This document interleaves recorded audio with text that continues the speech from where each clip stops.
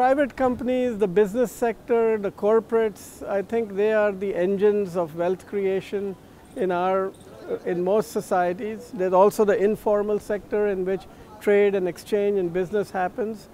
All of these economic wealth generation activities, regardless of what sector, regardless of what size, have a risk component to them. This risk is to natural resources, to water, to the environment, to plants, to animals.